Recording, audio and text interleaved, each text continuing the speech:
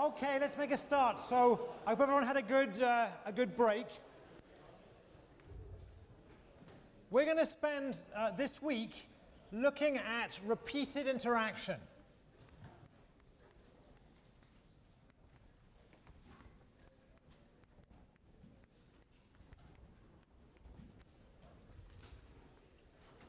And we already saw last time before the break that once we repeat games, once games go on for a while, we can sustain behavior that's quite interesting. So for example, before the break, we saw that we could sustain fighting by players that were rational in a war of attrition. All right? And another thing we learned before the break was when we're analyzing these potentially very long games, it helps sometimes to break the analysis up into what we might call stage games, each period of the game, and break the payoffs up into the payoffs that are associated with that stage, payoffs that are associated with the past, but they're sunk, so they don't really matter, and payoffs that are going to come in the future from future equilibrium play. So those are some ideas we're going to pick up today, but for the most part, what we do today will be new. Now, whereas last time we focused on fighting, for the whole of today, I want to focus on the issue of cooperation. In fact, for the whole of this week, I want to focus on the issue of cooperation. And the question kind of behind everything this week is going to be, can repeated interaction among players both induce and sustain cooperative behavior, or if you like, good behavior? And our canonical example is going to be Prisoner's Dilemma. Way back in the very first class, we talked about Prisoner's Dilemma, and we mentioned that playing the game repeatedly might be able to get us out of the dilemma. It might be able to enable us to sustain cooperation. All right? And what's going to be good about that is not just sustain cooperation, but sustain cooperation without the use of outside payments, such as contracts or the mafia or whatever. All right? So why does this matter? Well, one reason it matters is that most interactions in society either don't or perhaps even can't rely on contracts. Right? Most relationships are not contractual. However, many relationships are repeated. All right? So this is going to be of more importance perhaps in general life, though perhaps less so in business, more important in general life than thinking about contracts. So just think about some obvious examples. Think about your own friendships. I don't know if you have any friendships, I assume you do, but for those of you who do, your friendships are typically not contractual. You don't have a contract that says, if you're nice to me, I'll be nice to you. All right? Similarly, think about interactions among nations. Interactions among nations typically cannot be contractual because there's no court to enforce those would-be contracts, although you can have treaties, I suppose. But most interaction among nations, cooperation among nations, is sustained by the fact that those relationships are going to go on forever.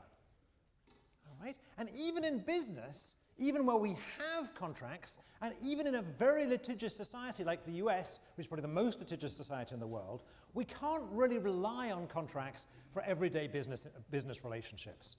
All right? So in some sense, we need a way to model a way to sustain cooperation and good behavior that forms, if you like, the social fabric of our society, absent always going to court about everything.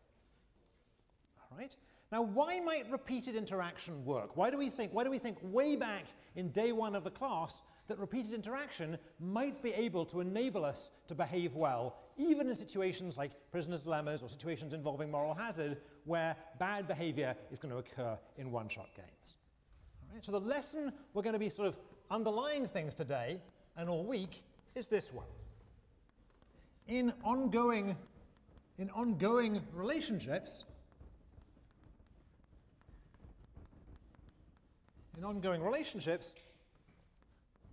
the promise of future rewards and the threat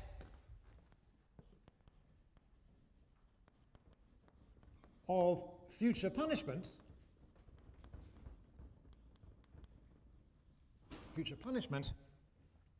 may, let's be careful, may sometimes provide incentives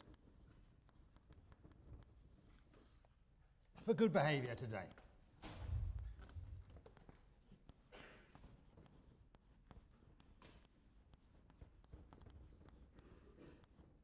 And just leave a gap here in your notes, because we're going to come back to this. So this is a very general idea. The idea is that future behavior in the relationship can generate the possibility of future rewards and or future punishments, and those promises or threats may sometimes provide incentives for people to behave well today. And the reason I want to leave a gap here is I want part of the purpose of this week's lectures to be trying to get beyond this. This is kind of almost a platitude, right? I think most of you knew this already.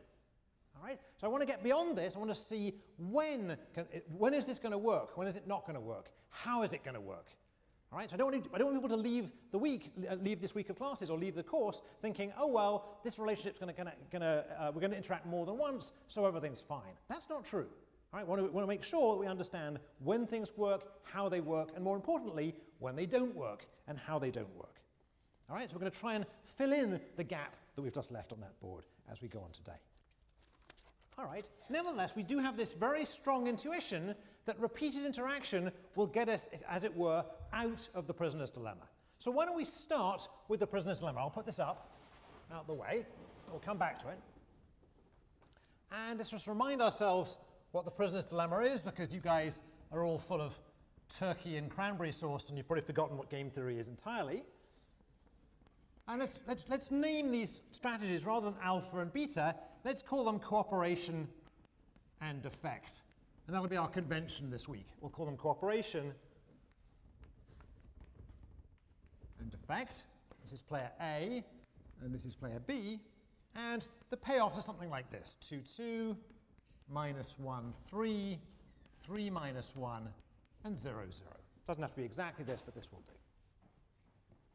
All right, so this is the game we're going to play, and to try and see if we get cooperation out of it, by having repeated interaction, we're going to play it more than once. All right, so let me go and find some players to play here. This should be a familiar game to everybody here. All right, so why don't I pick some people kind of close to the front row? So what's your name again?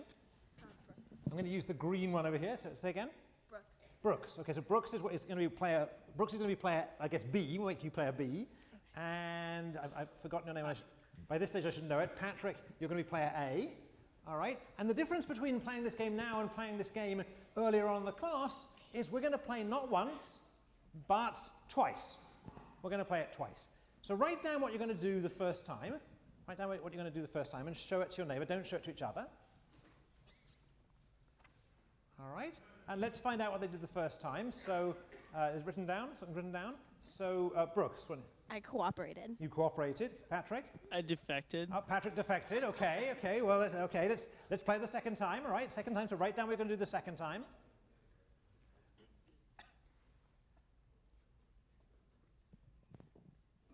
Brooks. This time I'm going to defect. Me too. All right. So we had the play this time. Let's just put it up here. So the play when we played it this time, we had A and B, and the first time we had defect cooperate, and the second time we had defect defect. All right, let's try another pair. We'll just play this a couple of times and we'll talk about it. So yeah, that's fair enough. Why don't we go to your neighbors? That seems fair enough. It's easy. So you are? Ben. So shout it out to people out here. Ben. That's a good name. It's good. Very good. Okay. And you are? Edwina. Edwina and Ben. Okay, so we're going to make Ben player B and Edwina player A. And why don't you write down what you're going to do for the first time? Again, we're going to play it twice. All right. Why don't we mix it up? We can play it 3 times. We'll play it 3 times this time, okay? We'll play it 3 times. All right, both people are happy with their decisions. Okay, so the first time, Edwina, what did you choose? Defect. Cooperate. All right, so we had, let's put it down this time. So we've got Edwina will play A and Ben B. And we had cooperate, defect. All right, second time, please. Edwina? Cooperate. Defect. Oh, okay, so we're getting rid of going to and fro now. So this was cooperate and defect. And one more time. One more time, write down. Both players written down. Edwina? Cooperate. Defect. Oh, okay, so we flipped around again. Okay, okay. So we're seeing some pretty odd behavior here. Who did what that time? Edwina, what did you do? So we had this. Is that right? We had this. All right. So keep the microphones for a minute. We'll just talk about it in a second. All right. So first of all, let's start with Ben here. Ben, you were cooperating in the first go. All right. So why did you choose to cooperate the first turn? Shout out so people can hear you. I felt that if I established a reputation for cooperating, we could end up in the cooperate. All right, so you thought that by playing cooperate early, you could establish some kind of reputation. And what about later on when you played defect thereafter? What were you thinking there? I realized that she established a reputation for defecting, so I couldn't. All right. So you switched strategies mid-course. All right. Edwina, you started off by defecting. Why did you start off by defecting? Shout out so people can hear you. Because his friend defected, so I thought he might defect. Oh, because his friend defected. Okay, so that's a bit tainted by his friend there. Okay. All right. It's shortest space in the classroom. They could have just been sitting next to each other. And then thereafter, you cooperated. Why was that?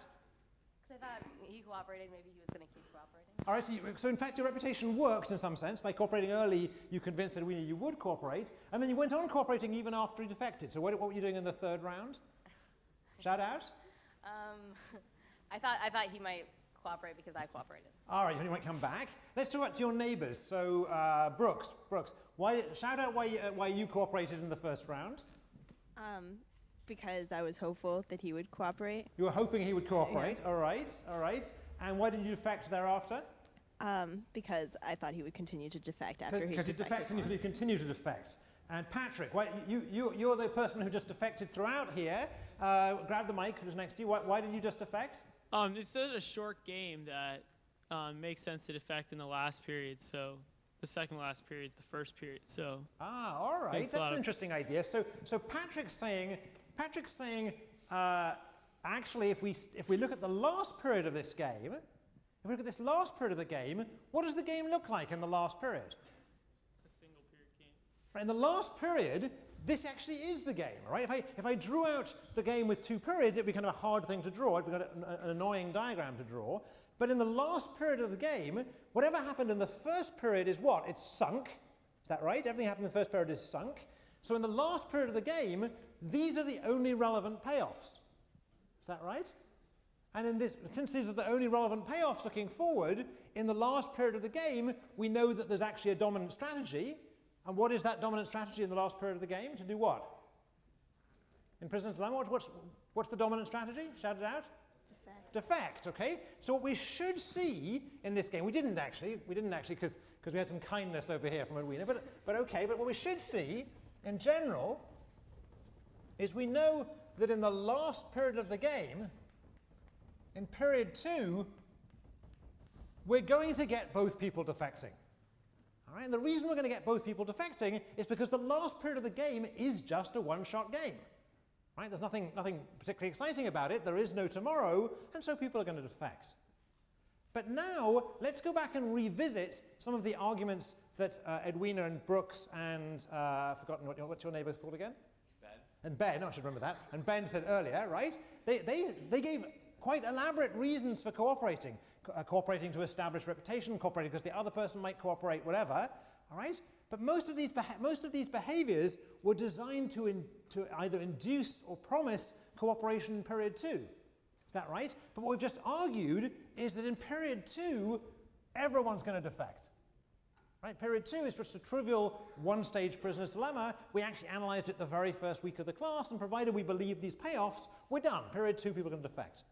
Since they're going to defect in period 2, nothing I can do in period 1 is going to affect that behavior, and therefore I should defect also in period 1. All right? If you want to belabor this point, we can actually draw up what the matrix looks like in period 1. So let's do that using the style we did last week. All right, but 2 weeks ago, before we went away. All right, so here once again is the matrix we had before, and I want to analyze the first stage game. In the first stage game, what I'm going to do is I'm going to add in the payoffs I'm going to get from tomorrow. The payoffs I'm going to get from tomorrow are from tomorrow's equilibrium. But this isn't going to do very much for me, as we'll see, because I'll get 2 plus 0 tomorrow, because we know I'm playing defect tomorrow, 2 plus 0 tomorrow, minus 1 plus 0 tomorrow, 3 plus 0 tomorrow, 3 plus 0 tomorrow, minus 1 plus 0 tomorrow, and 0 plus 0 tomorrow, 0 plus 0 tomorrow. All right, so just as we did with the War of Attrition game 2 weeks ago, we can put in the payoffs from tomorrow, we can roll back those equilibrium payoffs to today. It's just in this particular exercise, it's rather a boring thing, because I'm just adding 0 to everything. All right, when I add 0 to everything, when I then just cancel out the zeros, I'm back where I started, and of course I should defect. All right, so what I'm going to see is, because I'm going to defect anyway tomorrow, today is just like a one-shot game as well, and I'm going to get defect again. Now here we played the game twice and got defect. What about if we played the game 3 times? It's the same thing, right? We played the game 3 times, but we did play the game 3 times between Edwina and Ben. There we know we're going to defect in the 3rd round, therefore we may as well defect in the 2nd to last round, therefore we may as well defect in the 1st round.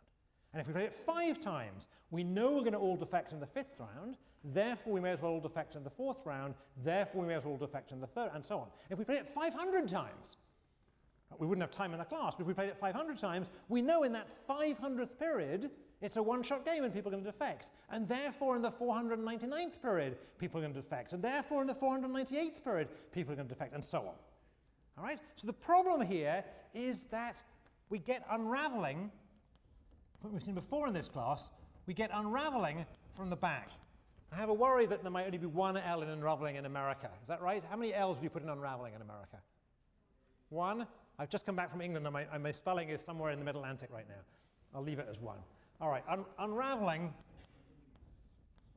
from the back. Essentially, this is a backward induction argument. Oh, and instead of using backward induction, we're really using subgame perfection. We're looking at the equilibria in the last games, and as we roll back up the game, we get unraveling. So here's bad news. The bad news is we'd hoped that by having repeated interaction in the prisoner's dilemma, we would be able to sustain cooperation. That's been our hope since day 1 of the class. In fact, we stated it kind of confidently in the first day of the class, and we kind of intuitively believe it. But what we're discovering is, even if you played this game for 500 times and then stopped, you wouldn't be able to sustain cooperation in equilibrium because we're going to get unraveling in the last stage and so on and so forth. All right? So it seems like our big hope that repeated interaction would induce cooperation in society is going down the plug hole. That's bad. All right? So let's come back and modify our lesson a little bit. So what went wrong here was in the last period of the game, there was no incentives generated by the future. Right? So there was no promise of future rewards or future punishments, and therefore cooperation broke down, and then we had unraveling. All right? So the lesson here is what? The lesson is, but for this to work, it helps to have a future. It helps to have a future. All right, this whole idea of repeated interaction was the future was going to create incentives for the present, but if games come to an end, there's going to be some point when there isn't a future anymore, and then we get unraveling. All right? Now, this is not just a formal technical point to be made in the ivory tower of Yale. This is a true idea. So, for example, if we think about CEOs or presidents or managers of sports teams, there's a term we use for, there's a word we use, at least in the States, for, to describe such leaders when they're getting towards the end of their term and everyone knows it. What's the expression we use? Lame duck, all right? So we have this lame duck effect. The lame duck effect at the end of somebody's term undermines their ability to cooperate, their ability to provide incentives for people to cooperate with them, and causes a problem. So this lame duck effect affects presidents, but it also affects CEOs of companies. All right? But it's not just leaders who run into this problem.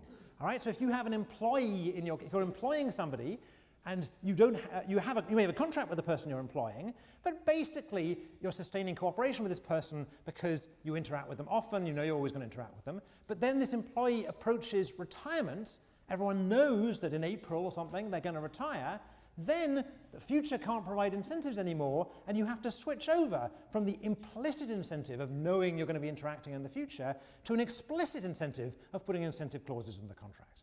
All right, so retirement can cause, if you like, a lame duck effect. Retirements. All right, and this is even true in personal relationships. With your personal relationships with your friends, if you think that those friendships are going to go on for a long time, be they with your significant other or just with the people you hang out with, you're likely to get a lot of cooperation.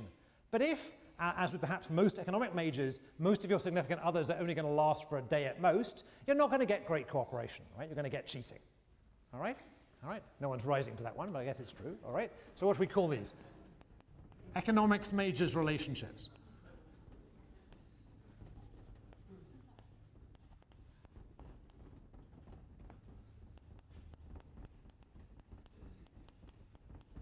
All right? These are kind of end effects. All of these things are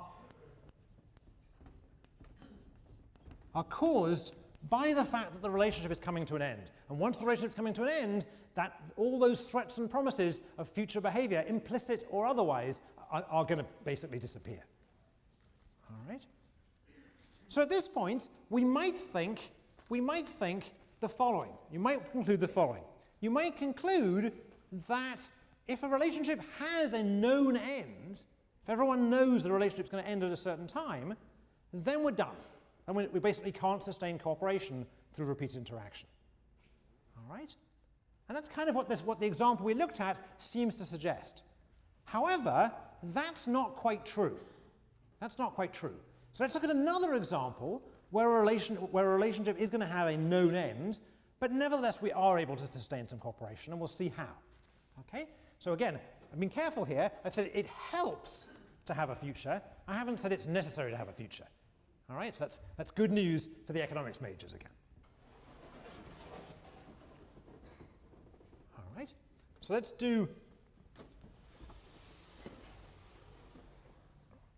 this example to illustrate that even a finite interaction, even an interaction that's going to end, and everyone knows it's going to end, might still have some hope for cooperation. So we're going to look at this slightly more complicated game here.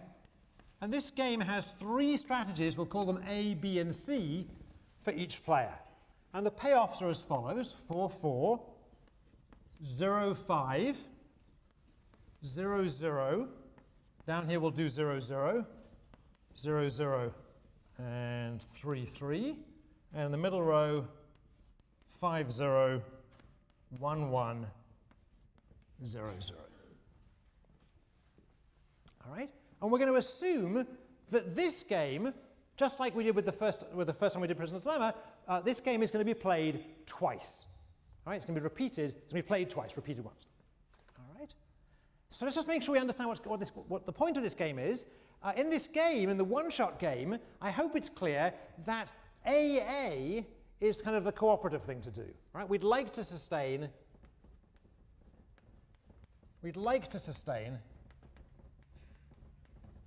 play of AA, because then both players get 4, and that looks pretty good for everybody. All right?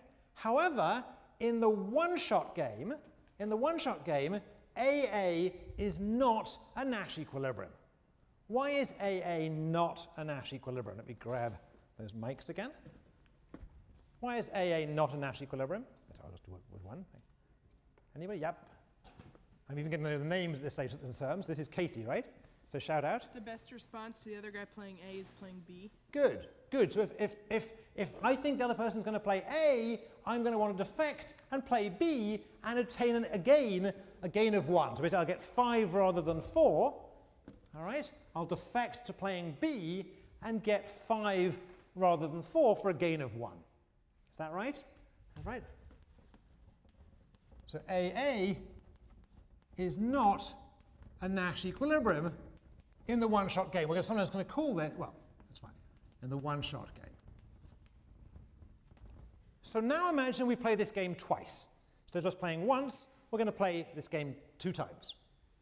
All right? So now, oh, well, sorry, I'll come back to that. Before I do that, what are the pure strategy Nash equilibria in this game? Anybody? So BB, so the Nash equilibria in this one-shot game are BB and CC. All right? BB, there's some mixed ones as well, but this will do. All right? So BB and CC are the pure strategy Nash equilibria. All right, now consider playing this game twice. All right? Now last time we looked at a game played twice, well, it was Prisoner's Dilemma, and we noticed that we couldn't sustain cooperation because in the last stage people weren't going to cooperate, and hence in the first stage people weren't going to cooperate. But let's look what happens here. If this game's played twice, is there any hope of sustaining cooperation, i.e. A, in both stages? Could we have people play A in the first stage and then play A again in the second stage? All right, so Patrick's shaking his head, so that's right, to shake his head. Let me grab the other leg. All right, so why is that not going to work? Why can't we get people to cooperate and play A in both periods? Shout out. In the second period, you're still going to defect and play B. Good, good. So in the second period, exactly the argument that Katie produced just now in the one-shot game applies, because the second period game is a one-shot game. All right, so we've got no hope of sustaining cooperation in both periods. Let's call this cooperation.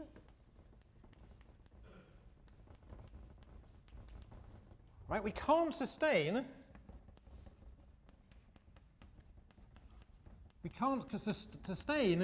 AA in period 2, in the second period. However, I claim that we may be able to get people to cooperate in the first period of the game. All right? Now, how are we going to do that? So to see that, let's consider the following strategy. So, consider the strategy. Right, the strategy is going to be play A and then play C if AA was played, and play B otherwise. All right, so this strategy is an instruction telling the player how to play. Now, before we consider whether this is an equilibrium or not, I need to have some inverted commas here as well. Before we consider whether this is an equilibrium or not, let's just check that this actually is a strategy.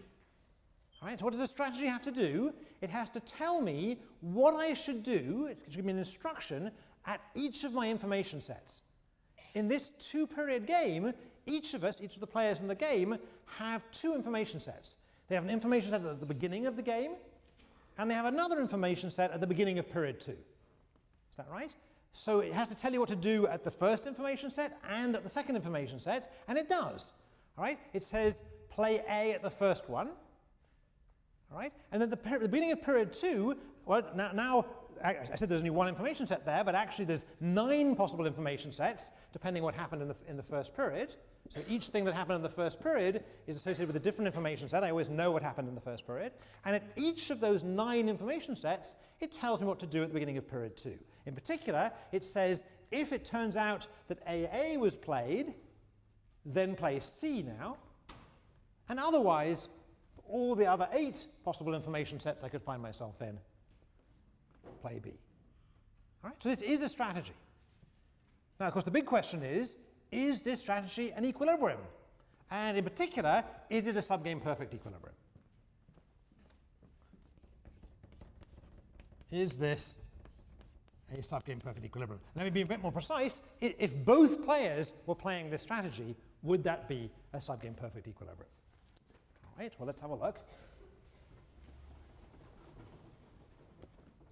Of course, I can't see it now, so let's pull both these boards down.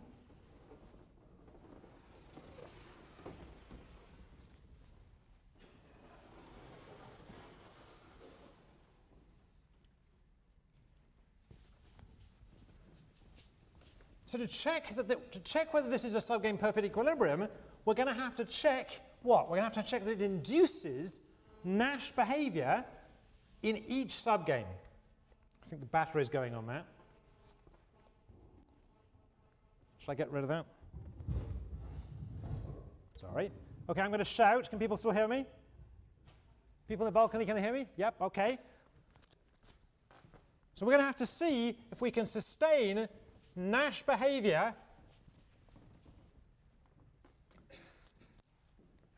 yeah, thanks. We're going to see if we can sustain Nash behavior in every subgame. So let's start with the subgames associated with the second period.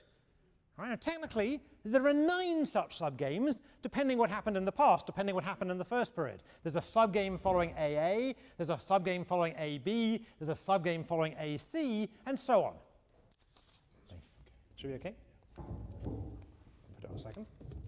All right, so for each activity in the first period, for each profile in the first period, there's a subgame.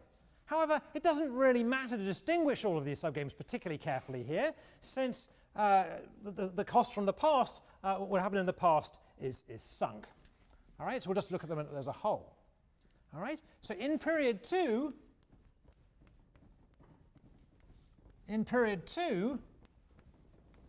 after AA,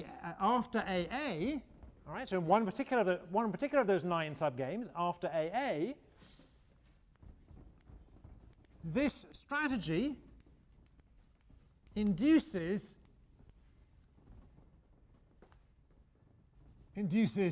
CC. All right, so if people play if both people play A in the first period, then in the subgame following, people are supposed to play CC. Is that a Nash equilibrium of the subgame? Well, was CC a Nash equilibrium? Yeah, it's one of our Nash equilibria. Let's just look up there. We've got it listed. Here it is. So we're playing this Nash equilibrium. So that is a Nash equilibrium, so we're OK. All right? After the other choices in period 1,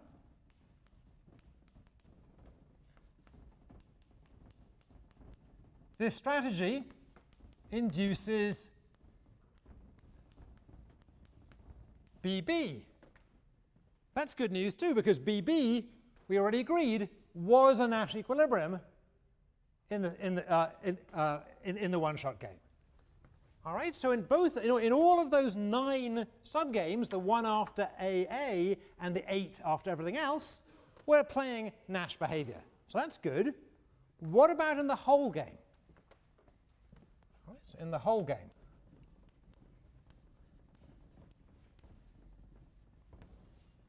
In the whole game, starting from period 1, right, we have to ask, do you do better to play the strategy as designated, in particular to choose A, or would you do better to defect? All right, well, let's have a look. So if I choose A, then remember the other person is playing this strategy. So if I choose A, then my payoff in this period comes from AA and is 4. So if I choose A, then we're both playing A in this period, and I get 4.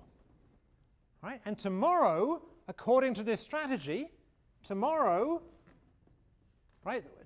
since we both played A, both of us will now play C.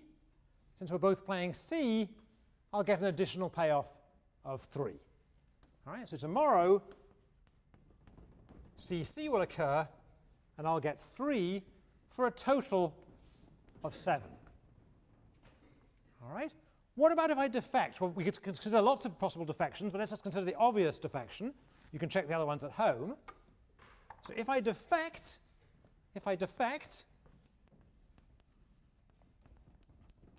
and choose B now, then in this period, I will be playing B, and my opponent or my pair will be playing A. So in this period, I will get 5. All right? And tomorrow, tomorrow, since AA did not occur, both of us will play B. Both of us will play B and get a continuation payoff of 1. So the continuation payoff this time will be following from BB, and I'll get 1. Why don't I do what I've been doing before in this class and put boxes around the continuation payoff just to indicate that they are in fact continuation payoffs. All right? So if I play A, I get 4 now and a continuation payoff of 3 for a total of 7. If I play B now, yeah, I gain something now, I get 5 now, but tomorrow I'll only get 1 for a total of 6. All right, so in fact, 7 is bigger than 6, so I'm okay, and I won't want to do this defection. All right. Now I just want to write this one other way, because it's going to be useful for later. All right, so one other way to write this, I mean, I think we've convinced ourselves that this is an equilibrium, but one other way to write this is, and it's a more general way in repeated games, is to write it explicitly comparing the temptations to cheat today with the rewards and punishments from tomorrow.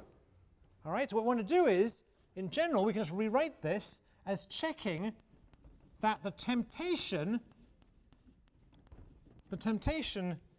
to cheat or defect today is smaller than the value of the reward minus the value of the punishment. But the key words here are defecting occurs today, rewards and punishments occur tomorrow. All right? If we just rewrite it this way, we'll see exactly the same thing, just rearranging slightly. The temptation to defect today is I get 5 rather than 4, or if you like, a gain of 1. And the value of the reward tomorrow was, the value of the reward was to play CC tomorrow and get 3. The value of the punishment tomorrow was to play BB tomorrow and get 1. Right, and that difference is 2. All right, so here, the fact that the temptation is outweighed by the difference between the value of the reward and the value of the punishment is what enabled us to sustain cooperation. Right, I'm just writing that more general way because this is a way that we can apply in games from here on. Right, we're going to compare temptations to cheat with tomorrow's promises. Patrick, yeah. Let me get you a mic. Okay. I don't understand why it's reasonable to think you would play BB in the second period, though. Good. Instead of, in the second period, you have a temptation to play CC, even if the person defected on you. Good, good. So that's a very good point. So what Patrick's saying is, how come, it's all very well to say we're sustaining cooperation in the first period here, but the way in which we sustained cooperation was by going along with, as it were, the punishment tomorrow. Right? It required me tomorrow to go along with the strategy of choosing B if I cheated in the first period. Right? And I want to answer this twice, once disagreeing with him and once agreeing with him. Okay? So let me just disagree with him first. So notice tomorrow, if the other person, the other player, is going to play B, then I'm going to want to play B. All right? So the key idea here is, as always in Nash equilibrium, if I take the other person's player as given and just look at my own behavior, if I think the other person is playing this strategy, and hence he's going to play B tomorrow after I've cheated, then I want to play B myself. So that check is just our standard check, and actually that's the check that makes sure that it really is a subgame perfect equilibrium. We're not putting some punishments down the tree that are arising out of equilibrium. It has to be that I want to do tomorrow what I'm told to do tomorrow. All right, so that idea seems right, and I'm kind of glad Patrick raised it because it was the next thing in my notes. Right? I want to go along with this punishment because if the other person's playing B, I want to play B myself. All right, so that's that. But nevertheless, I think Patrick's onto something, and let me come back to it in a minute. All right, But what I want to do before I do that is just draw out a general lesson from this game.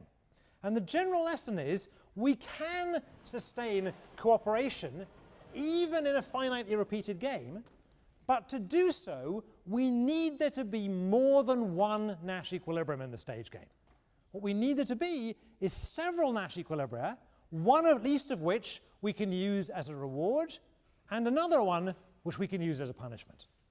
Right, so even if a game is only played a finite number of times, if there are several equilibria in the subgame, several equilibria in the stage game, let me just bring this down and show again, several equilibria in the stage game, both BB and CC, we can use one of them as a reward and the other one as a punishment, and use that difference to try and get people to resist temptations today. All right? So that's the general idea here, and let's just write that down.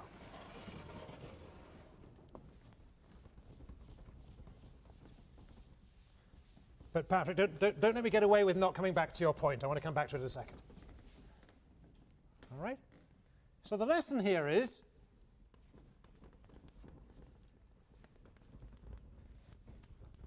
if a stage game is the game that's going to be repeated. If a stage game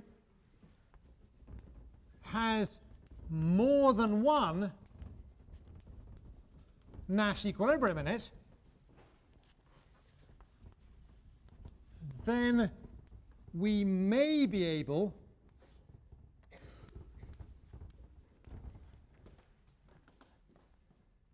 to use the prospect of playing different equilibria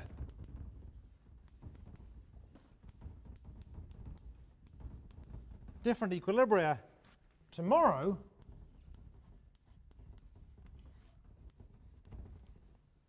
to provide incentives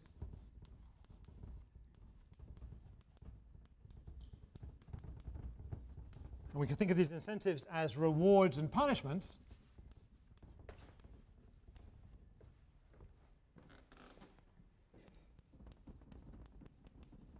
As rewards and punishments for cooperation today.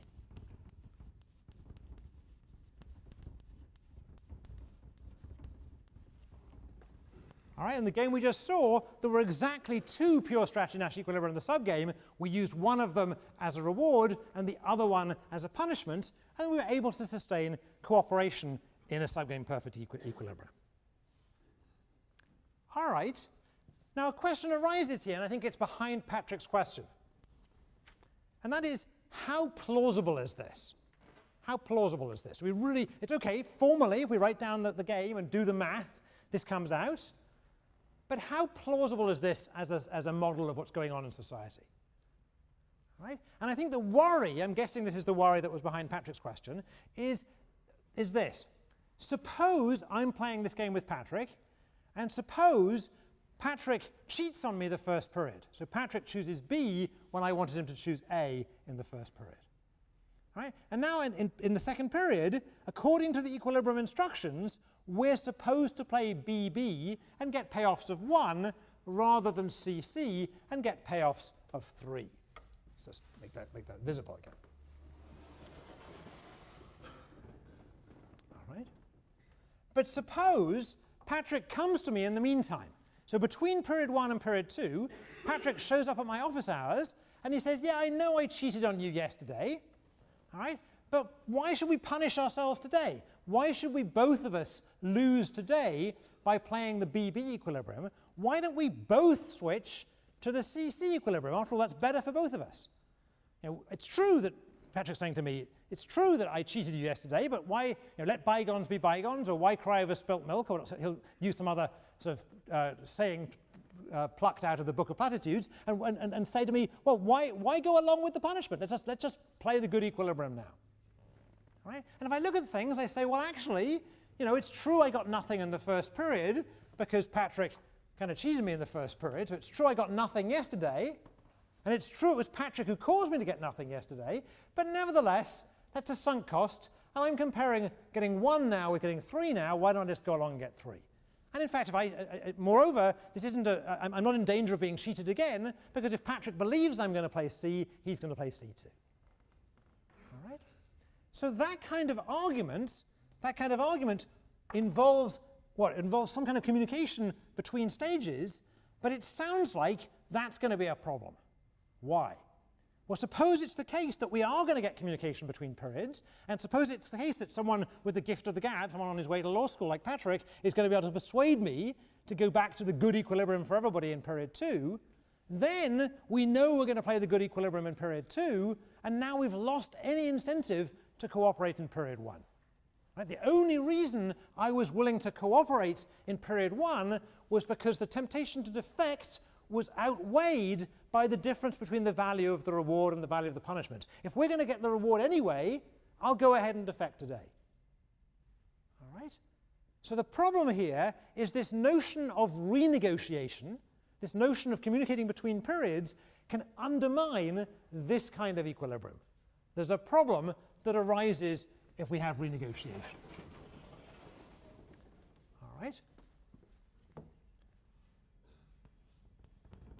So there may be a problem of renegotiation.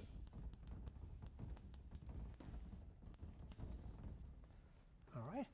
Now this problem may not be such a big problem. For example, it may be, I'll be so angry at Patrick because he screwed me over in period 1 that I won't go along with the renegotiation. And it may also be the case, and we'll see some examples of this on the homework assignments, that the many equilibria in the second stage of the game are not such that a punishment for Patrick is also a punishment for me. What really caused the problem here was in trying to punish Patrick, I had to punish myself.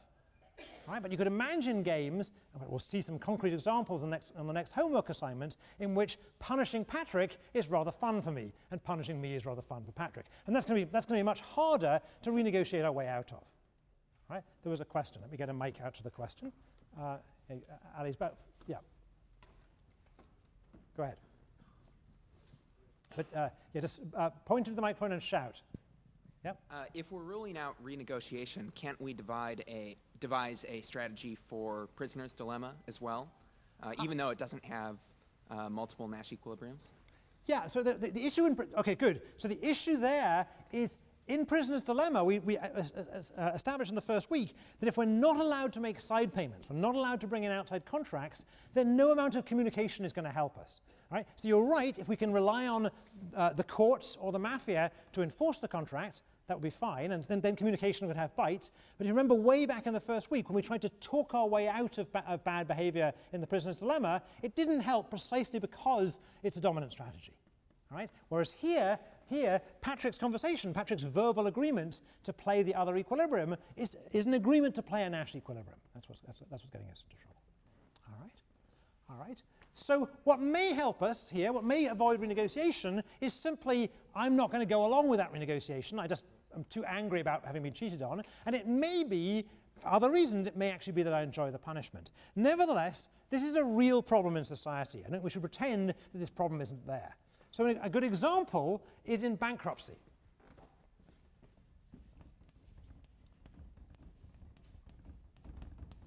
Which is one of those words I can never spell. It seems to have too many consonants in it. Is that right? It's approximately right anyway. All right? So bankruptcy law in the US for the last 200-odd years has gone through cycles. And one way to view these cycles is they're cycles of relaxing the law and making life, quote, easier for borrowers, and then tightening up again. All right? This is not a recent phenomenon. I mean, this is not only a recent phenomenon. This occurred throughout the 19th century. Right, so what typically happened was there was either explicit renegotiation between parties or renegotiation through act of Congress or sometimes through the act of the states in which bankrupt debtors were basically let off or given easier terms. And the argument was always the same. These people are not going to pay back now. Right? It's clear, for example, in the 19th century, often if you were bankrupt, you were in jail. All right, actually worse than that. Sometimes in the 19th century in England, not only if you were bankrupt were you in jail, but your creditors were having to pay the fees to feed you in jail. All right, so there you were sitting in jail, you weren't paying that money back to your creditor, and you were actually costing money to your creditor by being in jail. This seems like a situation that you want to renegotiate your way out of. You say, hey, let's let these guys out of jail, let them be productive again, and they'll pay back part of the loans. Right? So you had these waves of bankruptcy reform in which the debtors' debtors' prisons were closed down, people were let out, people were relieved of debt. What's the problem with doing that? I mean, that seems like a good idea, right? After all, you don't want all these people bankrupt, in debt, not paying money back to their creditors anyway. That doesn't seem like a good situation in society. That seems like a good a renegotiation that's a win-win situation. It's better for everybody. What's the problem with it, though? Yeah, let's get a mic down here. What's the problem with this? Yeah. Okay. Yeah. It incentivizes bankruptcy. Right. It creates an incentive for people not to repay in the first place. Right. It creates an incentive for people to take big risks now. All right, and hence it makes bankruptcy, if you like, or makes non-repayment of debt more likely. So this has been going on for a while, but you see it very much today if you read the financial pages of the papers in the last few weeks. There's a big worry in the US right now about people failing to repay what kind of debt? What kind of debt's the big worry about? Mortgage debt, right? So both people who are house owners failing to pay back mortgage debt, and equally worrying, financial institutions that have lent a lot of, for example, subprime debt, now finding themselves in financial trouble. And you're going to read a lot in the papers about not letting people out lightly out of those situations of being in debt, or not letting people out lightly out of bankruptcy. Right? What's the term you're going to hear is bailout.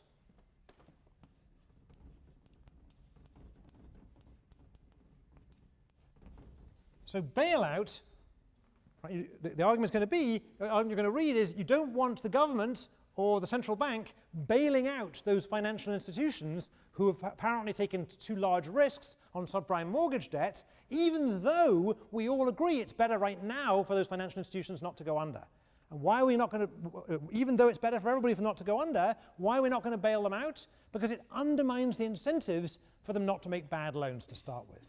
And to a lesser extent, you're going to hear that on the debtor side as well. You're going to hear some people say we shouldn't be bailing out people who took on bad loans who took on bad mortgages to finance their houses, again for bailout reasons. All right. So this is an important trade-off. If you go on to law school, you're going to see a lot about this kind of discussion, and this is the discussion of trading off ex ante efficiency and ex post efficiency.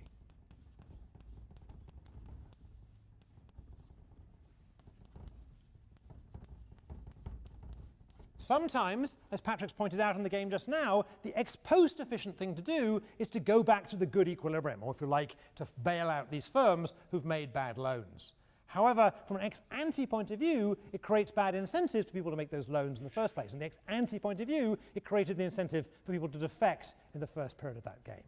All right, so this theme of ex ante versus ex post efficiency is not one we're going to go into anymore in this class, but it should be there in the back of your minds when you all end up in law school in a few years' time. Okay, so far what have we done? We've been looking at repeated interaction and seeing if it can sustain cooperation. And the first thing we learnt was that if the repeated interaction is a finite interaction, if we know when it's going to end, if we know when the interaction is going to end, then sustaining cooperation is going to be hard because in the last period there'll be an incentive to defect. We saw we could get around that to some extent if games have multiple equilibria, but in a game like Prisoner's Dilemma, we're really in trouble. Things will unravel from the back. All right? So now let's mix things up a little bit by looking at a more complicated variety of repeated interactions. Rather than just play the game once or twice or three times, let's play the game under the following rules. We'll go back to our same players. How many mics are still out here? I took them both back, is that right? So I'm taking both the green and the blue mic. I'm giving them back to our players. All right, so this is to Brooks, and this is to Patrick. All right, and we're going to have Brooks and Patrick play Prisoner's Dilemma again. I'm hoping I haven't deleted it. But maybe I did. All right, it doesn't matter. We know the payoffs. We're going to have them play Prisoner's Dilemma again, but this time, in between every play of the game, I'm going to toss a coin. Actually, I'll toss the coin twice. And if that coin comes up heads both times, then the game will end. But otherwise, they'll play again. Right, so everyone understand what we're going to do? We're going to play Prisoner's Dilemma. At the end of every period, I'll toss a coin twice. I might get Jake to toss it. I'm going to toss a coin twice. If it comes up heads both times, the game's over. But otherwise, the game continues. All right? So both Brooks and Patrick should get ready to play. And the payoffs of this game is just what we had before. So let's just remind ourselves what the payoffs of that game are. So we've got cooperate, defect, 2-2, -1, 3, 3 -1, and 0-0. And we'll keep score here. So this is Brooks and Patrick. All right, so putting pressure on these guys. Let's write down what you're going to do the first time. All right, Brooks. Defect. Defect, better? Cooperate. All right, so I think we're getting some payback from earlier, right? All right, round 2. Are you going to toss a coin? Oh, I have to toss a coin, absolutely right, thank you. Now I have to find a coin without... Ah, look at that, thank you, Ellie. Twice, toss it twice. Heads. Heads again. So the game's over. That didn't last long. Let's just for the sake of the class, let's pretend that it came up tails. Okay. Okay. We'll cheat a little bit. Okay. So we're playing a second time, just with a little bit of cheating. I need someone else, someone less honest to toss the coin. Brooks, what do you choose? Oh, I'm defecting. Defecting again. All right. Patrick. Cooperate. Cooperate. Patrick seems very trusting here. All right, let's toss the coin a third time. I already did. It's tails. Okay, good. We got tails. Thank you. All right. So, Brooks? I'm going to defect again. Defect. All right.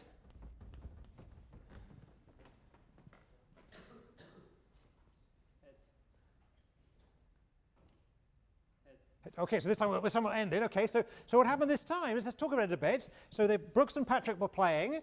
All right. Patrick cooperated a bit at the beginning. Brooks defected throughout. Brooks, why did you defect? Shout out so everyone can hear you. All right. Why did you defect right from the start of the game? Because last time it didn't work so well. Last time it didn't work so well. Okay, it's fair enough. Fair enough. But even after Patrick was started cooperating, you went on defecting. So why then?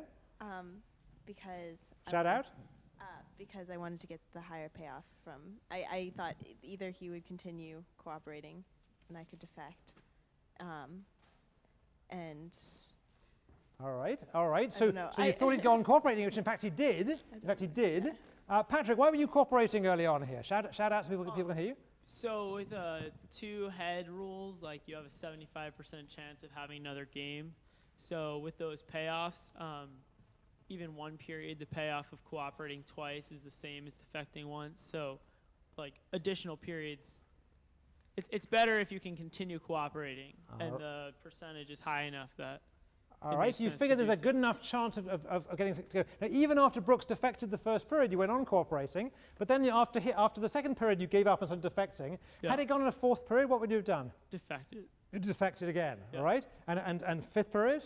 Well, if she kept defecting, I would keep defecting. All right, so what Patrick's saying is he started off cooperating, but once he saw that Brooks was defecting, he was going to switch to defect, and basically as long as she went on defecting, he was going to stick with defecting. All right, let's try a different pair. So why don't we switch it over to your partners there? So to Ben here and, I'm sorry, Edwina, all right.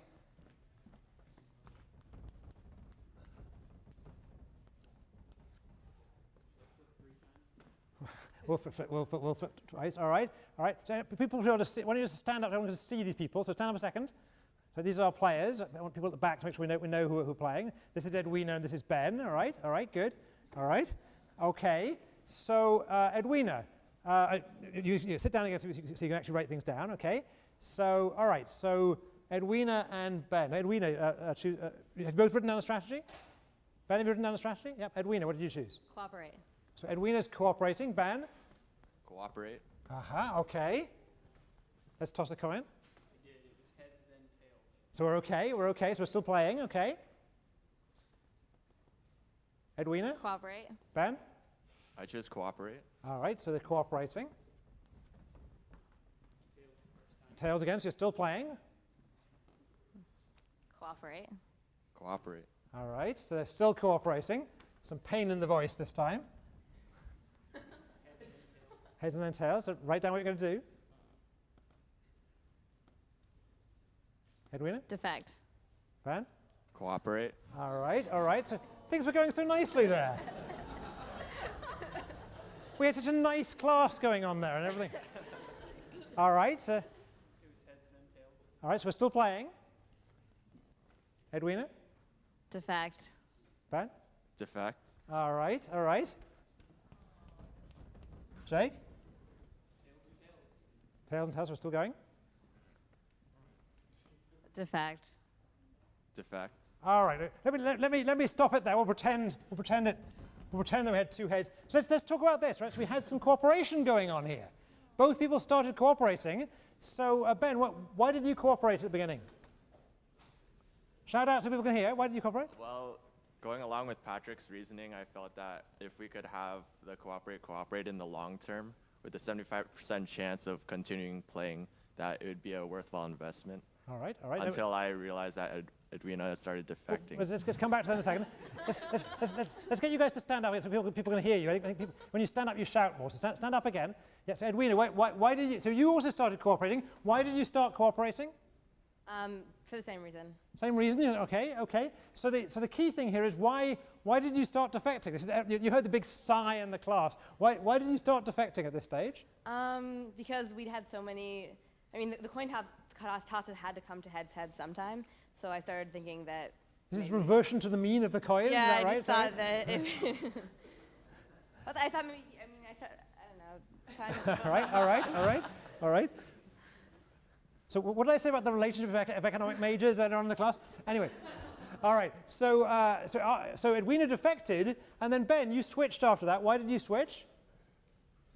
Because once Edwina started defecting, I felt that we'd revert back to the defect effect equilibrium. All right. So thank you guys. Okay. So let's have a look at this strategy here. People started off cooperating, and I claim that at least Ben can contradict me a second, but I think Ben's strategy here was something like this. I'm going to cooperate, and I'm going to go on cooperating as long as we're cooperating. But if at some point Edwina defects, or for that matter, someone I defect, then the game, this relationship's over, and we're going to play defect forever. Is that right? That's kind of a rough description of your strategy. All right. And Edwina was more or less playing the same thing. In fact, it was her who defected, but once she defected, she realized that it was over and he went on defecting. All right? So this strategy has a name. Let's just be clear what the strategy is. This strategy says play C, which is cooperate, and then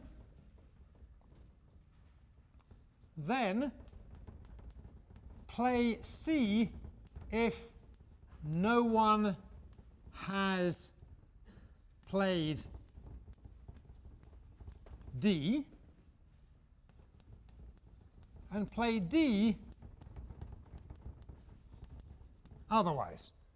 Right, so start off by cooperating, keep cooperating as long as nobody's cheated, but if somebody cheats, this relationship's over. We're just going to defect forever. All right? Now this strategy is a famous strategy. It has a name. Anyone know what the name is? This is called the Grim Trigger strategy. The Grim Trigger strategy.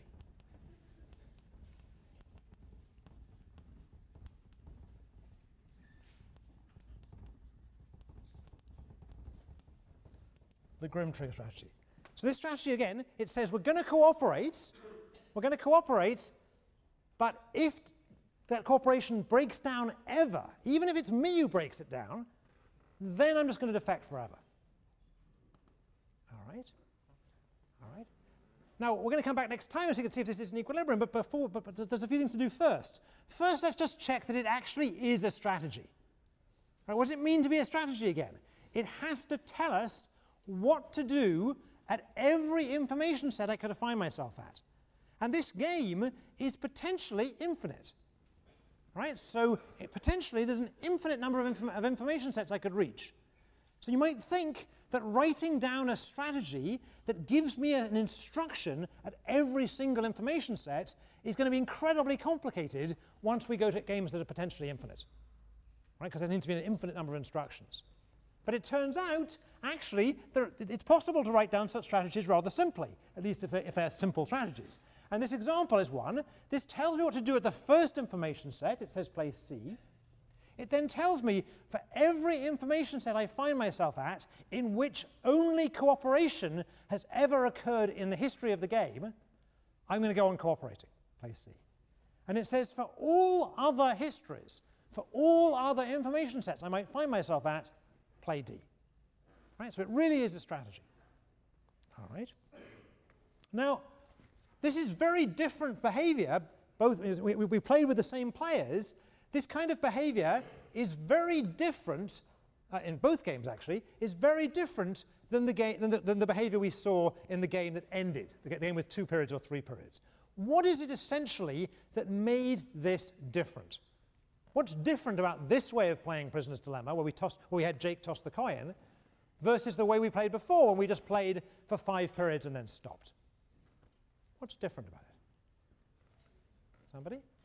Let's talk to our players. Okay, so is the mic still there? Patrick, do you have your mic still? Patrick, why is this different? We don't know when the game is going to end or if it's going to end, so there's no last period. Good. Good. So our analysis of the game before, the analysis of the Prisoner's Dilemma when we knew it was going to end after 2 periods, or 5 periods, whatever it was we all knew it was going to end. Right? There was a clearly defined last period. When people are going to retire, we know the month in which they're going to retire. When presidents are going to step down, we know they're going to step down that period. When CEOs are going to go, we know they're going to, well, we don't always know they're going to go, let's pretend we do, right? All right? So what's different about this game is every time we play the game, there is a probability, in this case a 3/4 probability, that the game is going to continue to the next period. Right? Every time we play the game, with probability 0.75, there's going to be a future. All right? There's no obvious last period from which we can unravel the game in the way we did before. Right? Just to remind ourselves, the way in which cooperation, our analysis of cooperation, broke down in the finitely repeated Prisoner's Dilemma was that when we looked at the last period, we know people are going to defect, and once that thread is loose, we can unravel it all the way back to the beginning. But here, since there is no last period, that unraveling argument never gets hold. All right? Now instead, we're able to see strategies developed like the Grim Trigger strategy, and notice that the Grim Trigger strategy has a pretty good chance of actually sustaining cooperation. So in particular, as long as people play this strategy, they are cooperating. Right? As long as people play this strategy, they are cooperating. Right? It turns out that Edwina eventually gave up that strategy, but had she gone on playing it, they'd have gone on cooperating forever. All right? But of course there's a question here, and the question is this in fact an equilibrium? Right? We know that if people play this way we get cooperation, but the question, the $1,000 question or whatever, is this an equilibrium? So what do we have to do to check whether this is an equilibrium or not? We have to mimic the argument we had before. We have to compare the temptation to defect today and compare that with the value of the reward to cooperating and the value of the punishment from defecting tomorrow. All right, so this basic idea is going to re-emerge. Having said that, let me now delete it so I have some room.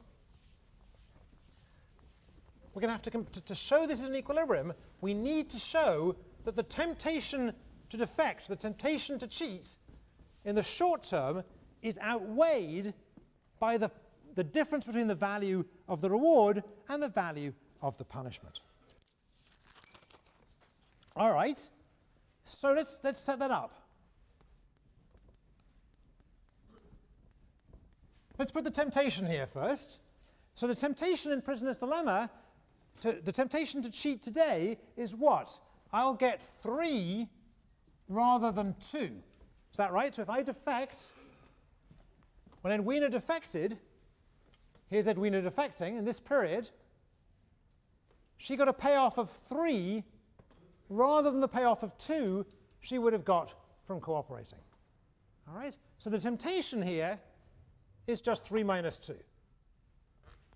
And let's be clear, this is a temptation today. And we want to compare this with the value of the reward minus the value of the punishment. But the key point observation is that these occur tomorrow. These occur tomorrow. All right? So since they occur tomorrow, we have to weight them a little bit lower. All right? So in general, the way in which we're going to weight them tomorrow is we're going to discount them, just like we did in our bargaining game. We're going to weight tomorrow's payments by delta.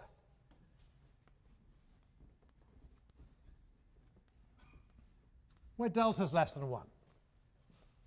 All right? Now, why is delta less than 1? Why are we weighing tomorrow less than payments today? Why are payments tomorrow worth less than payments today? Because tomorrow might not happen. Right? There are other reasons why, by the way. It might be just we're impatient to get the money today, and we just wanted the payoff in a hurry. Or it might be that you wanted to take the payment today and put it in the bank and earn interest. Right? There are other reasons why money today might be more valuable than money tomorrow, but in games, the most important reason is tomorrow may not happen. Right? By tomorrow, you might be dead, or if not dead, at least Jake's thrown 2 heads in the coins. All right? So delta is less than 1 because the game may end. Because the game may end. Now, what's the value of the reward? The value of the reward is going to be the value of C forever. But I want to be careful about forever. It's C forever, but of course it isn't really forever because the game may end. Right? So by forever I mean until the game ends. Let me be a bit more careful actually. It's CC, isn't it? The value of CC, cooperate, forever. And here we're going to have the value of DD forever. And once again, since it's the forever here means until the game ends. All right? So this is the calculation we're going to have to do. We're going to have to compare the temptation. That was easy. That was just 1 with the discounted value difference between the value of cooperation and the value of defecting. All right? Let's do the easy bits now, and then we'll leave you in suspense until Wednesday. But let's do all the easy bits. All right? So watch this delta in this case. In this particular game, what was the probability that the game was going to continue? What was the probability that the game was going to continue? What was the probability that the game was going to end? The probability of ending was 0.25, so delta here was 0.75. That's easy. All right? The second bit that's relatively easy is what's the value of playing DD until the game ends? Right? Once people have cheated, you're going to play D forever. Here we are, Edwina's cheating here. You're going to get DD in this period, DD in this period, and so on and so forth until the game ends. In each of those periods, you're going to earn 0. So this is just 0. Which leaves us with the messy bit. What's the value of cooperating forever? Let's try and do it. We've got 1 minute, let's do it. So in every period in which we both cooperate, what do we earn? So in the next period, here we're at the beginning of the game, right? We cooperated in the first period. Now in the second period, we cooperate again. What payoff do we get from cooperating again? We get 2, right? We get 2. And then Jake tosses his coin, And with probability delta, we continue. All right? And we're going to cooperate again. So with probability delta, we cooperate again and get what payoff the next period? 2 again. And then Jake tosses the coin again. All right, so now he's tossed the coin twice. So with probability delta squared, we're still playing, and we get 2. And then Jake tosses the coin again, so if it comes up other than head-head again, that's with probability delta cubed, we get 2, and so on. All right, so your exercise between now and Wednesday is figure out what the value of cooperation forever is, figure out this equation, and find whether in fact it was an equilibrium for people to cooperate. And we'll pick it up on Wednesday.